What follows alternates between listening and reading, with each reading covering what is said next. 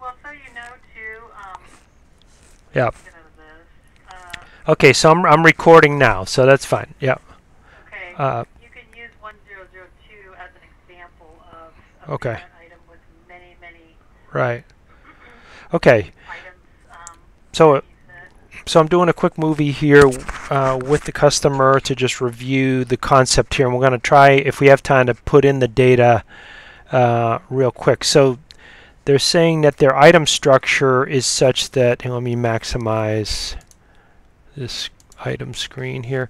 So their item structure is such that they have most of their items under a main item like this 1002, and then Meredith is just one layer deep under that. It's not colon. It's not colon. Yeah, because your old data had, I think, a different structure than that. So for most of the items, they'll have a parent item like this, so that like if you were to open the item, it'll have a sub item of like something like this, and we're going to put the discount schedule into that item for most of the items. So basically the idea would be in this item we'll have a custom item field, and we already have it created here called discount schedule, and this is where that semicolon delimited data will go in with the dollar bracket and the percentage, whether it's 0.1 or 0.2, for 20% or 10%.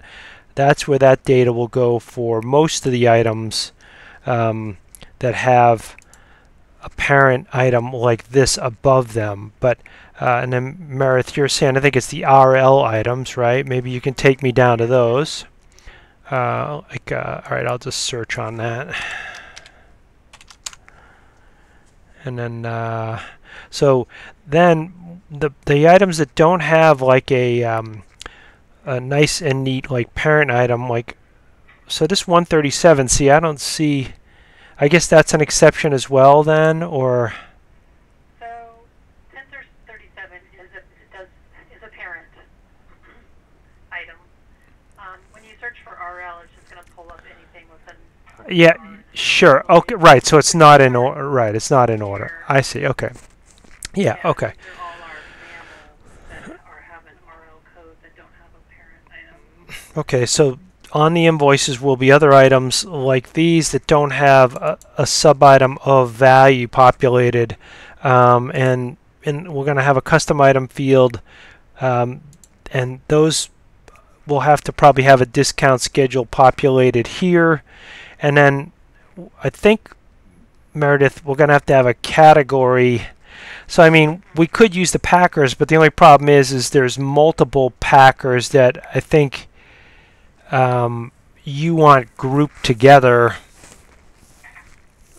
on the invoice for discounting. So, I mean, I'd like to avoid having lots of data entry, but like, I think instead of having a database that's different than QuickBooks, you know, it might be difficult to like have 5 Packers somehow grouped as one, unless we had a place to store that. Can we go back to the Packers real quick? Yeah.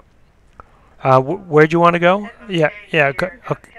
yeah, So this shows you warehouse packer right here. okay, sure, And so okay, we have rat. right, And then okay, there's rat 2 right, and rat 3 and rat 4 and rat 5. So you're saying instead of combining all of those into one, you want to create a new field that just, attached to each SKU that.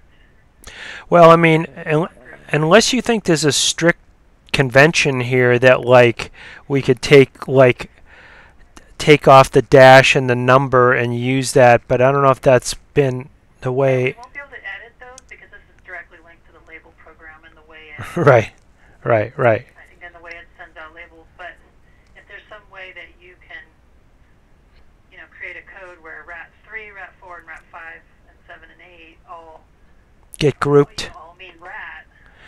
Right. Well, that's what I'm kind of saying. Like I think, but then like in these cases here. Yeah, that's a little. You're right. So these are all different hamsters. It would be better just to have.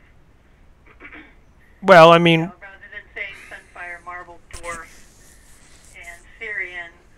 Okay. equals hamster, you know, rather just, yeah, I can see your idea for these items to have an item field where it just says, you know, hamster. Like a category or whatever, or Right, a category, right. so. All right. I mean, and again, if you change your mind, there's still some time. But like, I think what we're talking about then is, and we can still remove this, but I'm going to just do this for their, Oh, no, you know. So like, so we might have like a category, you know, as a custom field. I hope I spelled. I can't see it very well, but, and then, oops. Is there any way to use the Packer field on other items? Because, you know, on our 300 spider items, you know, those are all definitely spiders. And, like, the snakes are all definitely snakes. There's no variation in the Packer field. Let's take a look at that. Okay. Okay. So you're saying, like, go ahead. You can take me. Let me go over to snake. Sure. Yeah. So every single snake is under this 1037. And so you can see the Packer field is Z snake. And it goes all, whoops. Oh, there are some that are missing. Well, we wouldn't need a category field for as long as they all have the 037 parent item. Oh, we don't even need that. Okay, super. Because what we would do is you know, so the logic that, and I'm glad we're kind of covering it, but we would say, okay, if it has a sub item of field, which this, oh, see, now this has like another layer. See, that's what I'm concerned about. This is 3 layers deep. It's Oh, yes. So, yes. So on snakes, we break them out by, like, here's ball python, 1037 ball python. well, I mean, what I could still do is have them go to the furthest parent in the item. In other words, use the data from, so even if it's 2 or 3 levels deep, they're still all under 1037, right? And so if we grouped on the invoice by the furthest left-hand value and took the discount schedule out of there, does that hold? Yes. So that would work. Okay, so so as long as they can, like, what they'd do is they'd take the entire item. I think there's a way that shows the whole thing concatenated with colons, like in the database. We would just take the furthest value to the left before the first colon, and then look at that as that would become our category in a sense, right? And it would be where they would look for the discount schedule, and that's also what they would group by on the invoice, and it's also how we would total to calculate whether they're meeting the 100 or the 500, and then if so, how much discount to apply, right? Right. Okay. Okay, so we only need a category for the exception. Don't have a parent field. That's right. That's right. So anyway, I'm gonna have to call this person back here. But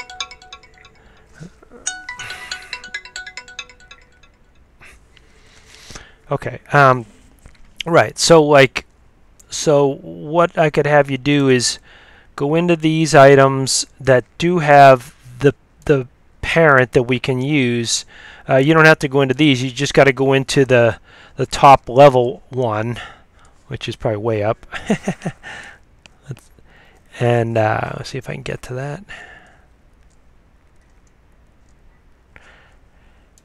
And for a couple of these, and maybe we can make a dummy invoice if possible.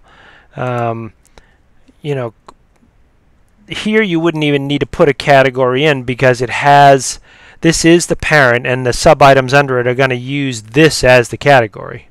Perfect. And that's the whole reason we're doing it, was to make it easier for data entry. So you wouldn't have to populate that, but you would have to put the discount schedule in, right, to be applied to all of those items that are under that 0, 1037.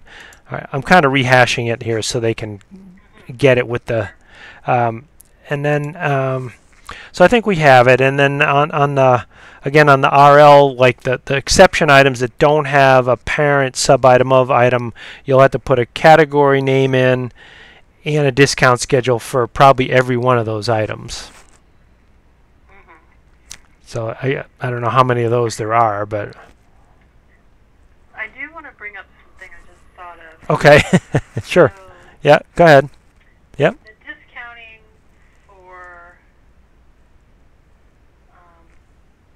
some of these items, for snakes, is a combined total between snakes, lizards, and frogs.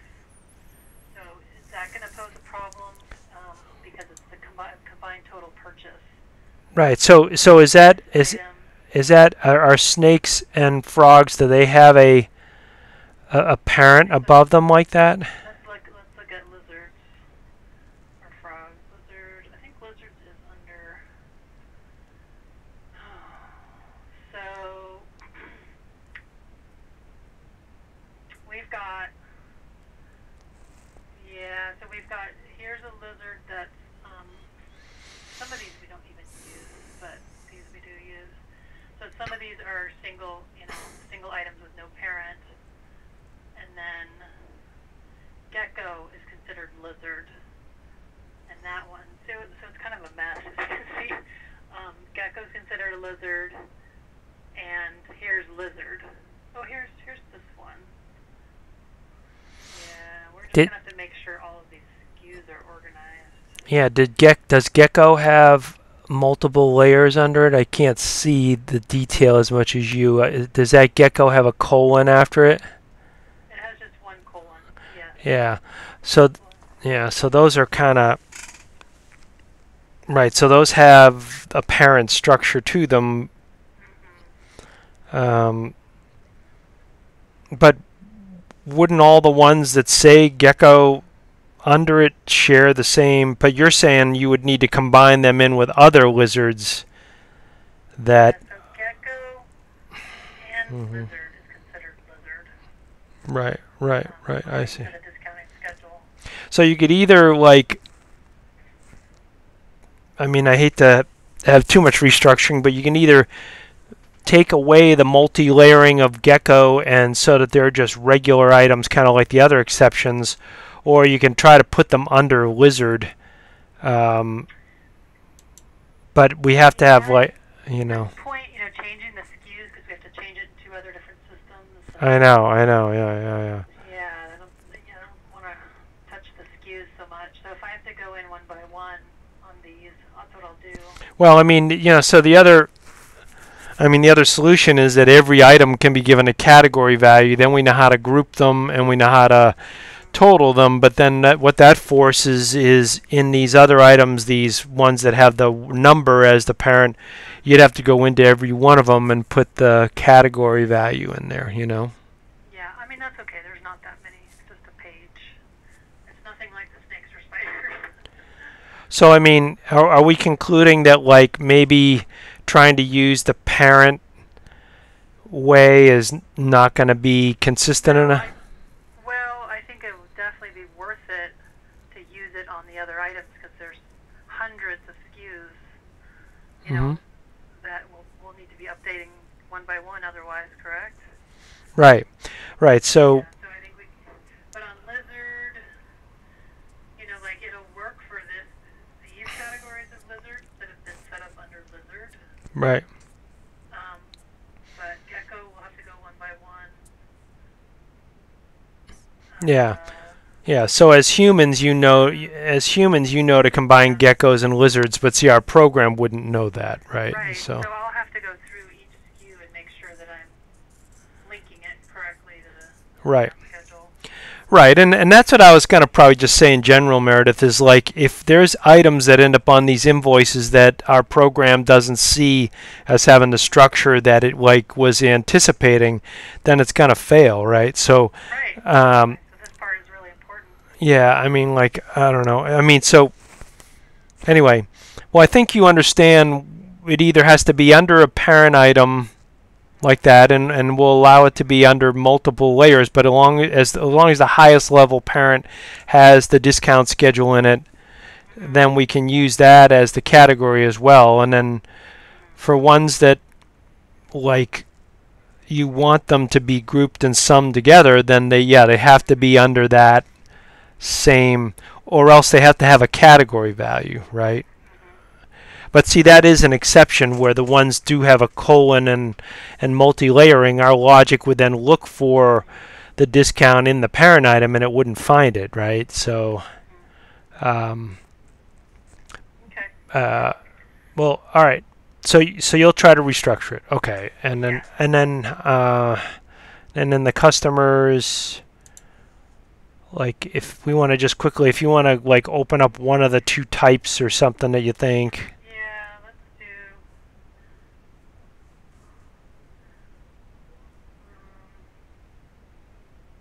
Where's pet?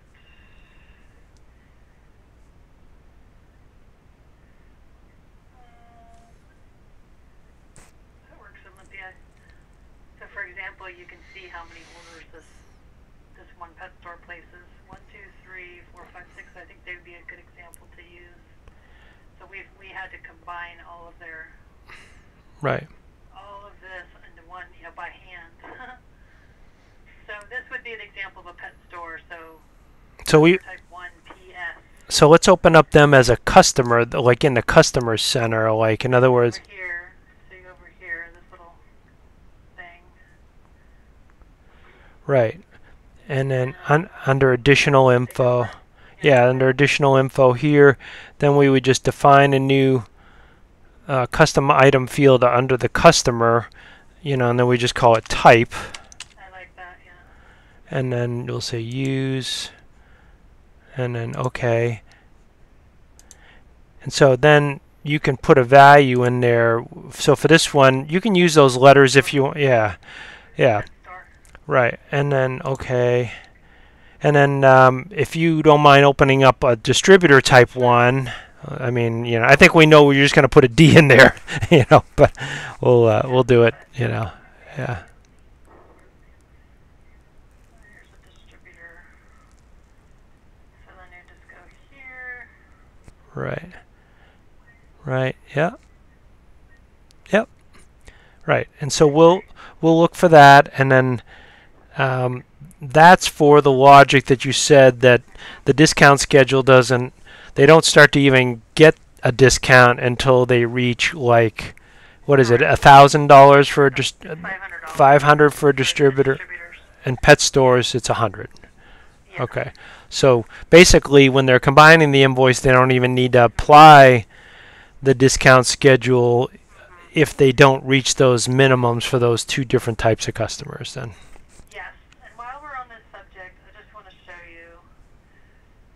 But they still have to do the grouping and totaling for the invoice. Right. They just wouldn't take off any discount at the end. Yes. Okay, so 1002 is spiders, tarantula. So the discount applies to your combined purchase in 1002, also scorpions, which is here.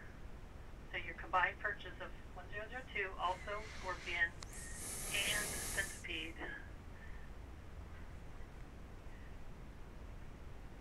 So across those three, what do we call them, parent categories, the total purchase across all those three is where the discount is, how the discount is applied. Does that make sense? It does, but like we'd have no way to know that with the logic we have right now. Then, because you just took like items of different types and you want them sort of grouped and totaled together. But like so our program is like this machine, and it would have to know, like it would have to look somewhere and say, okay, these three types of items have to be combined on the invoice for the so. So on this one, we could use the parent categories for that. You could say parent category centipede, Right. parent category scorpion, because these ones are organized that way. Well, that would handle keeping them grouped within centipede and within scorpion, but it wouldn't combine centipede with scorpion. We're going to combine the purchase of all three. Right, but like unless we come up with a place to store that, but see that would almost be back to the category thing again, because that's universal, right? So you would have a new field that you can put in for any item, and then that tells us how to group and total and discount. You see, so I mean, I think what we're trying to do is, remove some of the data entry, but the items, and there's some logic here that you guys apply as humans that the program wouldn't know where to. That might just be one of many things there that you're gonna realize how you guys do it. You know what I mean? I don't know. I mean, so sort of the revision 1 of the spec was originally to have a category inside every item and a discount schedule. We were going to have 2 discount schedules, but I think we can get away with 1 now. But so, I mean, if you want to think about that overnight, I'll still send them this video and try and figure out what we're trying to decide here. But I see, like, these different types of items that have to be combined, then the program has to know how to, like, correlate them together, right? There has to be some sort of trigger. Well, some sort of thing they all have in common, right, so that they know to be grouped and totaled by that one thing, right? If we want to use packers and then maybe almost have a separate table where, like, these 5 packers go together, these 10 packers go together, and then I could do that, and we would just store that in, like, a config file or something for you. Yeah, maybe that would be the best way. You know what I mean? Like, Yeah. so then that would cover the totaling and the grouping. We would just have a place where we have, it's almost like a table where we look up, here's how we group the items, and you can use, these 10 packers are together, these 6 packers together, you know what I mean? Because every item has a packer, right? Right. Already assigned. And then the discount schedule, though, would maybe still have to go into every item, I don't know how many items there are, but maybe you could use an import tool to do that, but I don't know. I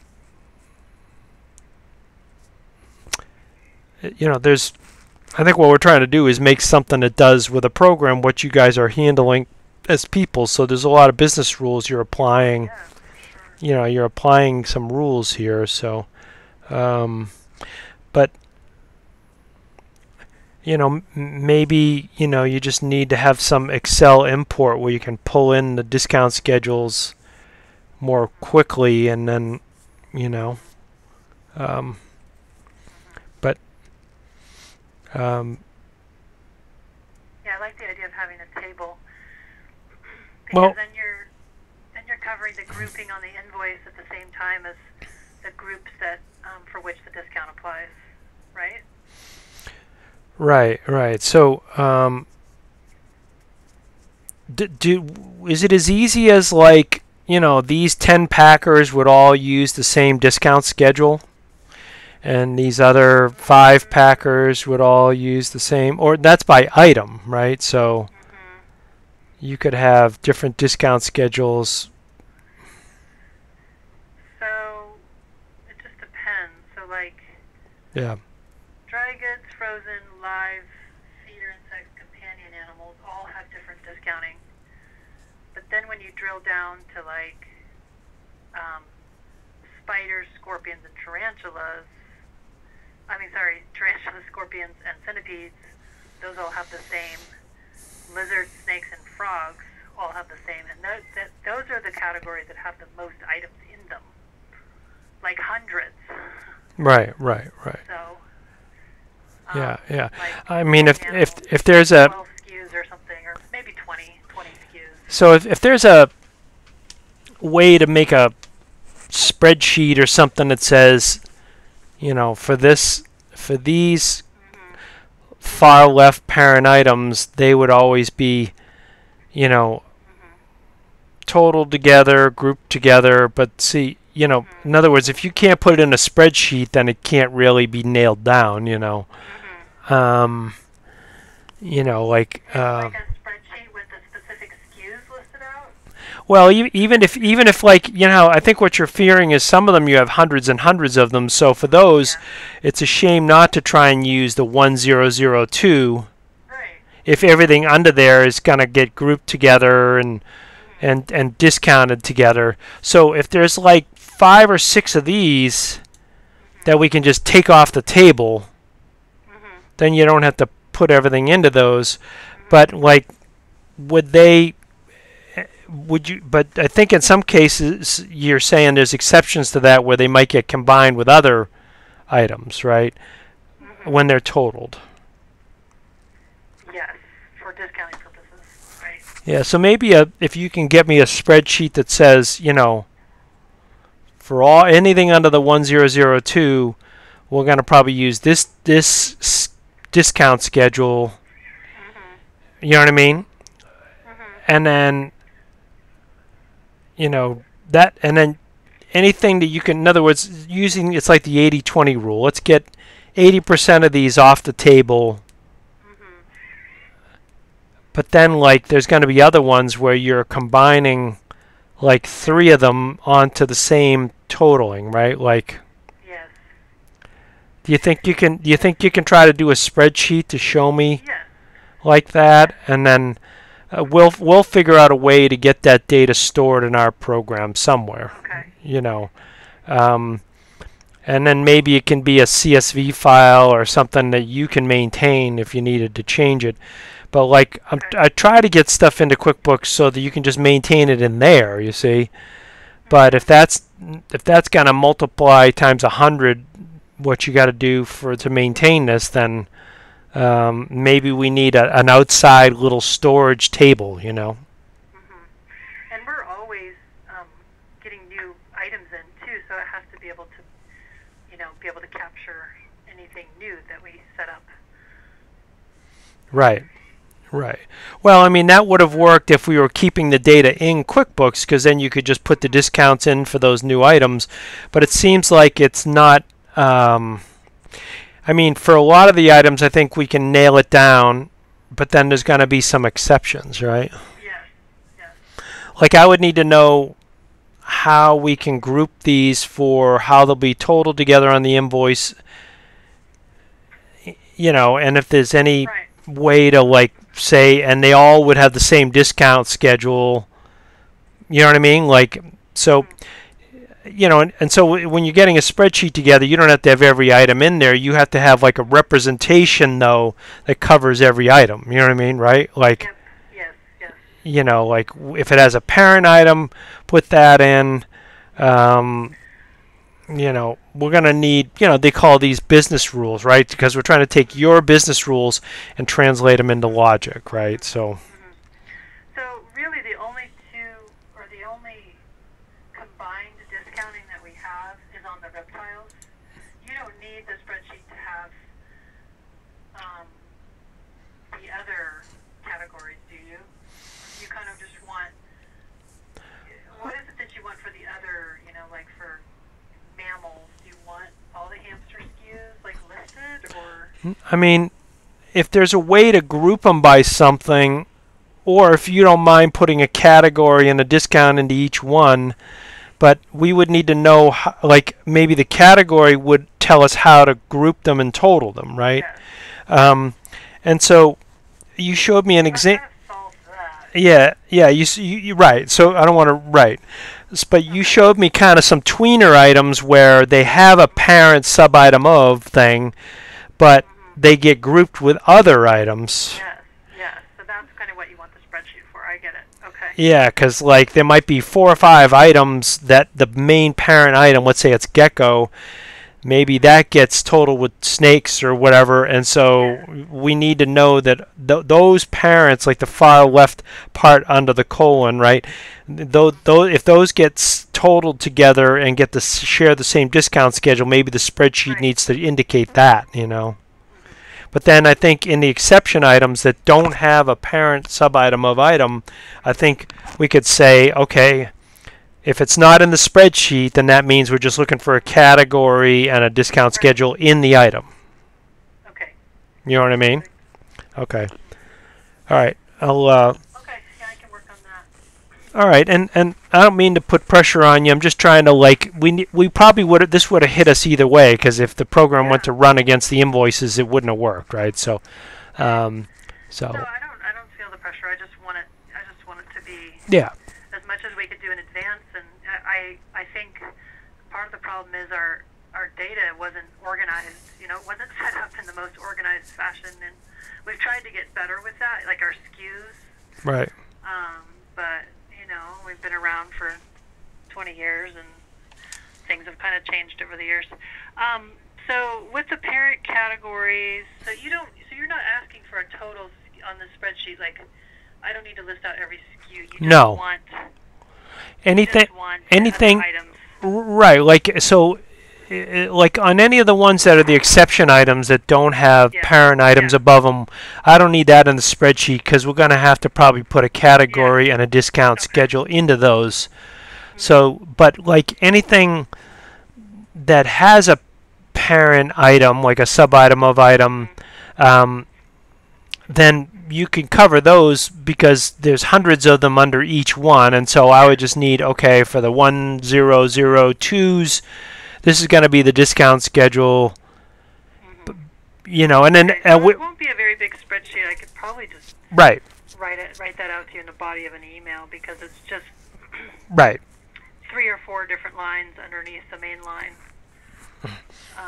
Right. I'm gonna need it so that we can translate it over to your QuickBooks and understand. Okay. But yeah, I mean, well, that's the whole idea.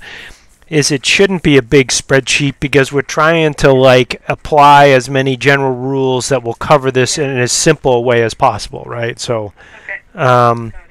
but I mean, when I see the spreadsheet, I may have questions, but but yeah, you don't need to cover the ones that don't have a parent item, because those are going to be, we're going to go right into the items, and we're going to put a discount and a category in there. So, okay, Perfect. okay, all right.